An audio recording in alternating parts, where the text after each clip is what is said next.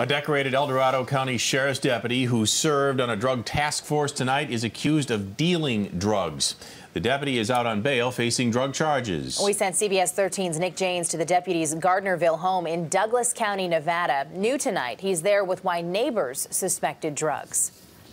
Neighbors say the deputy lives in this quiet cul-de-sac with his girlfriend. It was a 911 hang-up call that brought investigators out here last night, a night that ended with the arrest of one of their own. It's an arrest that seems unlikely for so many reasons. Not only is Mark Zlendick a longtime El Dorado Sheriff's deputy, he was assigned to Slednet, a multi-agency task force dedicated to taking drugs off the streets. Now the deputy is accused of dealing meth after an alleged domestic dispute turned drug bust at his home in Douglas County, Nevada. 1, 2, 3, 4 cops pull up, and the man is standing outside. It was hard to miss the commotion Tuesday night in this otherwise peaceful retirement community. But man, there must have been 11 sheriff's cars.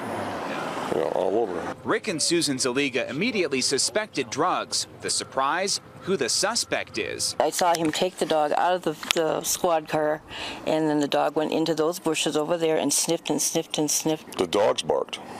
I know police dogs are trained to bark when they find something. And the Douglas County Sheriff's Office says they did find drugs and drug paraphernalia inside the home of a lawman who as recently as 2013 was awarded Crime Scene Investigator of the Year by the El Dorado Sheriff's Office. You don't have to talk to these guys. No, I'm not going to. Let's just go in the house. Outside the deputy's home today, several people rushed inside, refusing comment.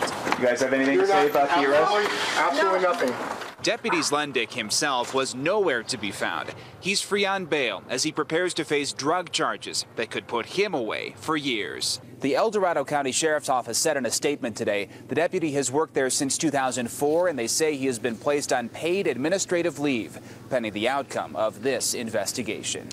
The deputy is facing charges of possession of a controlled substance, trafficking meth, conspiracy, and possession of drug paraphernalia.